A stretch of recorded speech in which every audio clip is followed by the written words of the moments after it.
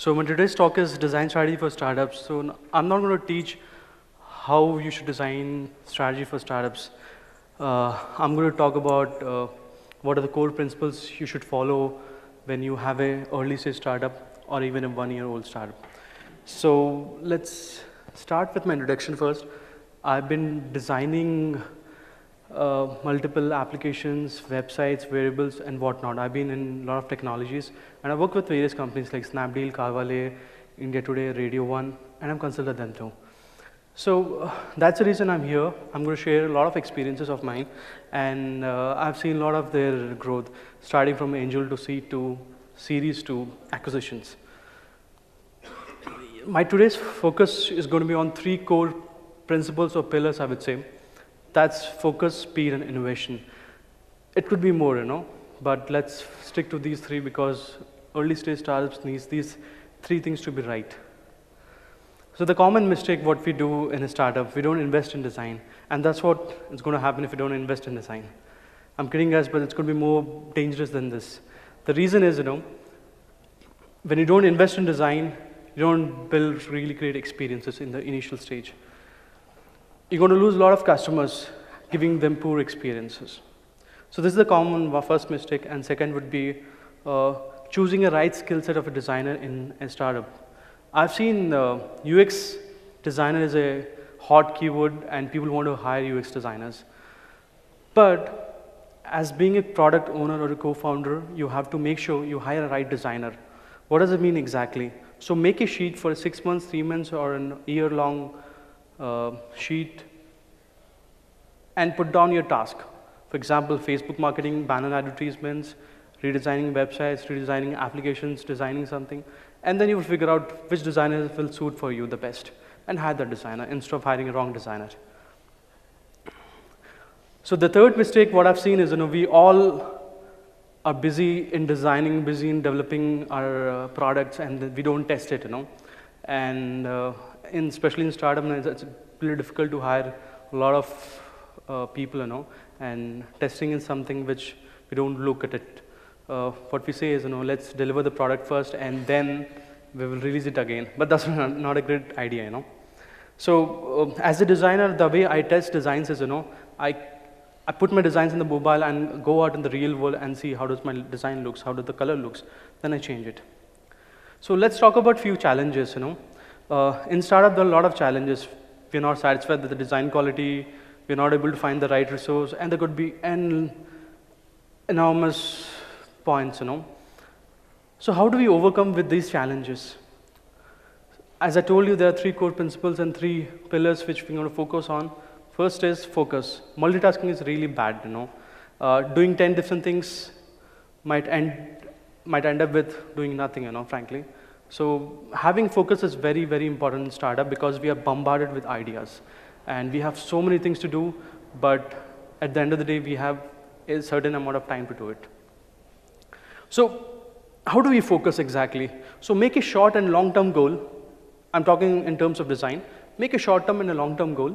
When you design something for your product, if you have 3 features or 5 features per se, and the product map, a founder or a product owner will have it, and those 5 features will evolve into 10 features in the future. So make sure you have that thing in mind and design something for tomorrow. Detailing. Let's focus on detailing, guys, including me, I'm also a designer, and I don't focus on detailing. Spelling mistakes, alignments, and could be anything, n number of things, very small things, So before we deliver design or we show design to someone, let's focus on smaller things.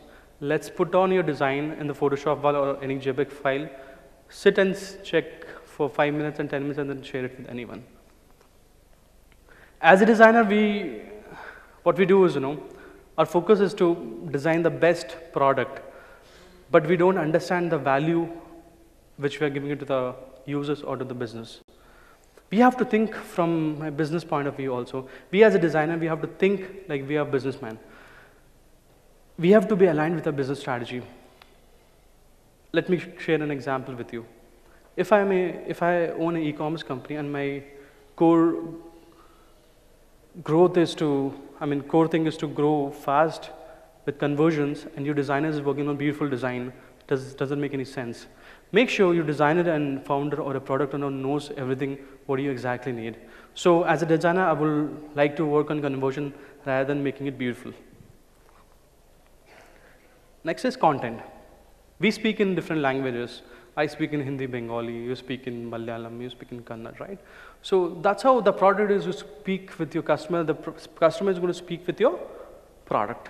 So know your customer right, who is the customer, what is the demographic of the customer, what's the age exactly, and how do they behave. Once you know who is your customer and who are they, from which class they are, then you can talk in that language. I've seen a lot of products, the 4.0 pages, too cool in terms of language, but as soon as you go to the home page, it's very different. So make sure from home page till the error page, your language is either casual, either it's too formal, or whatever you want to put it. So this is a small example of my project, which I've done a couple of years back with one of my friends. So I have used a different kind of content strategy. So this was launched as an MVP in Delhi, and we have few keywords inherited in us. How do we talk? For example, we talk kirana, we talk sabji, okay? But when it comes to dairy, we say, let's go to the dairy, right? So I've chosen English and Hindi both combination in this project, and it worked really well. So principles. So there are a lot of principles in design which we have to follow. And unfortunately, we don't follow because of lack of time and lack of resources and whatnot. So there are a lot of principles available for mobile applications at least. So Apple and Android has worked on building these guidelines. Make sure you be as native as possible and go through it and make sure your application is aligning with these principles. Because if you align with these principles of Android and Apple, the chances of getting ranked in the app stores may be higher. Speed. Speed is everything in startup. We have less time in startup. We want to grow fast. We want to go for the next round of funding. But for that, we need to design the product fast. But how do we design it?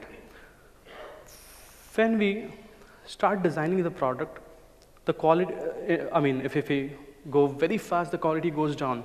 But there are a couple of methods, if we can follow carefully, we can achieve speed as well as we can achieve quality too. Invest in process and guidelines. UX is a vast field, starting from research to delivery of the product, including testing. We don't follow that. It's a one-time process for a product company because at the end of the day, your users are going to remain same. So I would request you to invest some of your time in the initial phase where you know your users better than anyone else. Sorry. Yeah, metaphors. When you initially design, choose a metaphor. What is a metaphor? Let me explain exactly what it is. So any kind of an object or any kind of a material we can get inspired from, and we can use that in our product language. Let me give a small example. Like Vespa. Vespa is being inspired by a metaphor called honeybee. You see the shape of a honeybee, it's in one structure. Same, Vespa has done the same thing. Vespa's entire body language, body shape is in one structure. The way honeybee sounds, your Vespa scooter will sound same like that. So these are the inspiration Vespa got from honeybee. And something like that, you can get your inspiration. Your inspiration could be anything. Maybe a television, maybe speed, or could be anything, But make sure you have the metaphor for consistent styling or consistent progress of your product. Visual guideline. In the US, it's been very famous, in the Western countries, but nowadays we designers are adopting this visual design guidelines, It's been very effective for development team and for other teams also. Because at the end of the day, being a product manager, I don't have to go and tell what to do exactly, what not to do. But let's create advanced visual guidelines. What does it mean exactly? So when you create a visual guideline, make sure the same guideline has been created by your CSS team So what happens is, when developers are coding your design, you as a designer can tell that which class or which ID you're going to choose. So the time has been decreased in terms of developing the product. Libraries. This is going to be a little technical. Only designers can understand this. But let me put it down on a very simpler language. When we create a product design, we have a lot of elements which we can save it in a library and which we can reuse in our various pages and various design. So this saves a lot of time for designer, and hence we can deliver fast.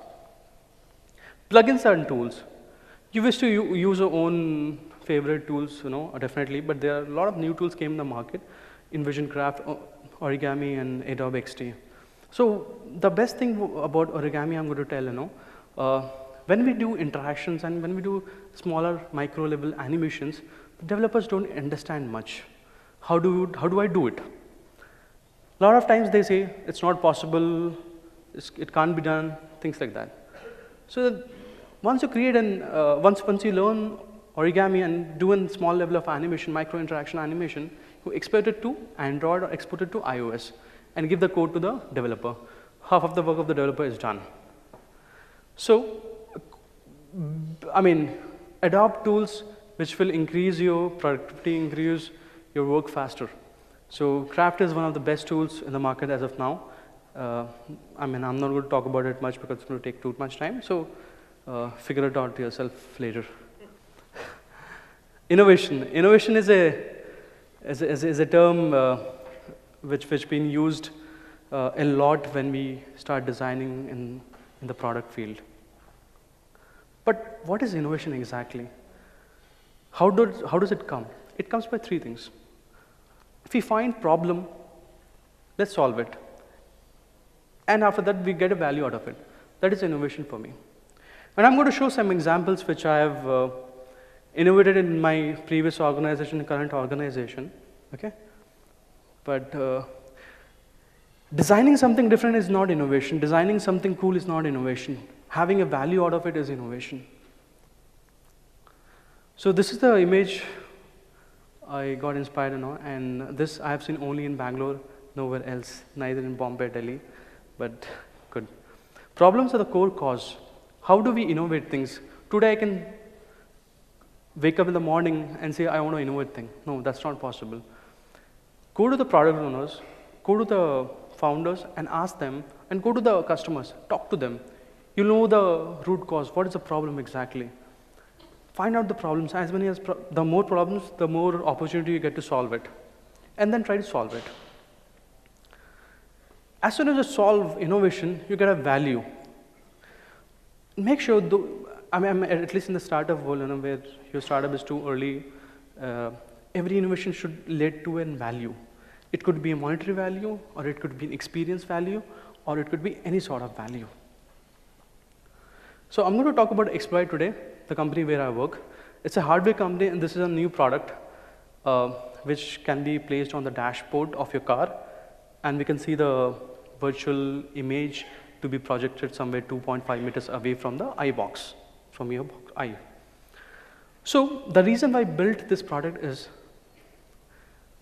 the problem in today's world is distracted driving. We wanted to solve this problem. The kind of innovation what we have done is, in design at least, I'll tell you, we have smartphones, but are they really smartphones? You have to operate them. You have to tell what you want, then it can answer you. But our product is a little different. The product is going to tell you what happened with your car, what you have to do today. I wake up in the morning, I go to the office every day, and it tells me the route which you're going to take today, it's a congested route, why don't you take a different route? So without even asking Exploride, it tells me. So it is very proactive. So this is one sort of a design innovation which we have done. Second is, we are still in a concept phase, I would say. We are building a controller to access this device